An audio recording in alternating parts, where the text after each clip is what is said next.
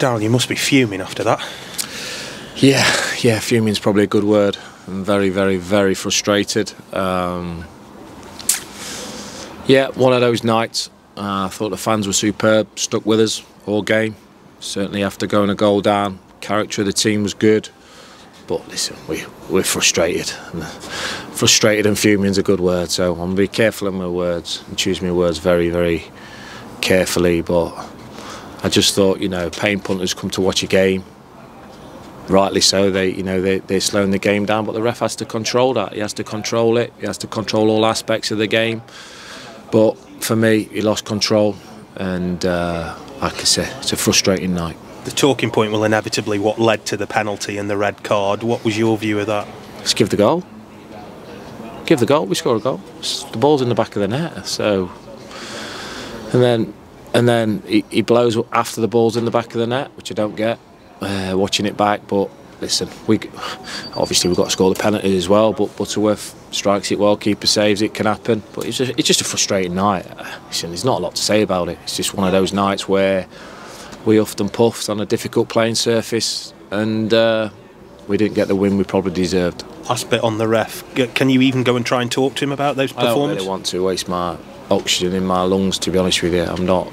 Listen, they have to evaluate that performance and see if it's up to standard, see if he let the game flow, did he do enough, and if he's honest with himself, he'll probably look and go no one ever. So, but we've also got to be clinical. We've had good chances first half, good chances second half. We have to be clinical in both boxes, so it takes the game out of officials and other people's hands. We have to be better, so we're certainly not taking away our responsibility, but like I said, the boys' effort, endeavour was there to be seen, but like I said, we're missing that end product. Was it that response that you were looking for after Saturday?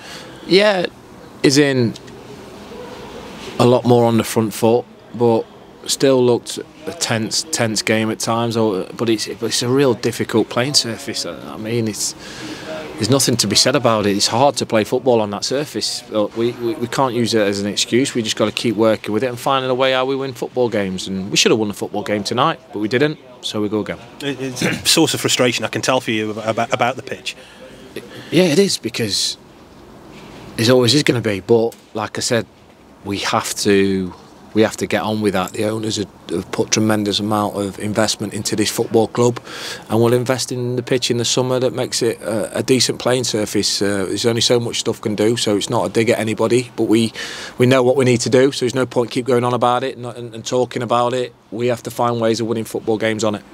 Tom Conlon and Jamie Proctor got an hour in as well. In the long run, that's going to be beneficial for you and them. Yeah, very much so. But I'm apologetic because I want to put on a better performance for our fans. At times they pay their hard-earned money, and for me is that we're finding it difficult to get what we want to do with the ball, and on that, so we have to keep working away. In some ways, are you looking forward to playing away then?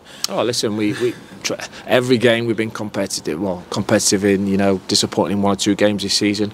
We'll look to go to a Shrewsbury team that I think won the last 5 league games, but we'll go there, try and win the game, and kick on from here. I know you mentioned before it's a bit of a sticky patch now. What are you looking for from the players to get you through this? Listen, for me, it is a bit of a sticky patch. There's no getting away from that, but a massive belief in the group. 1 or 2 bodies coming back as well, which is going to be a good sign. So we'll be in every game, and we'll keep going right to the end.